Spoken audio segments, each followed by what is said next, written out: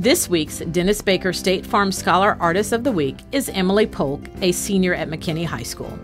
Emily is an award-winning artist, capturing 4 medals in 2 years of the vase competition. She is currently enrolled in AP Art 2D Design. Emily is a member of the National Honor Society, has a GPA of 3.85, continues to take AP courses, and has received the Rotary Academic Excellence Award. Throughout her high school career, Emily has been involved with PALS, Art Club, Latin Club, and Green Chord. In her free time, Emily is a volunteer for the Boys and Girls Club and Gateway. She also works at Walls of Clay and babysits. After graduation, Emily plans to go to college and major in interior design and architecture. That's Emily Polk from McKinney High School, our Dennis Baker State Farm Scholar Artist of the Week.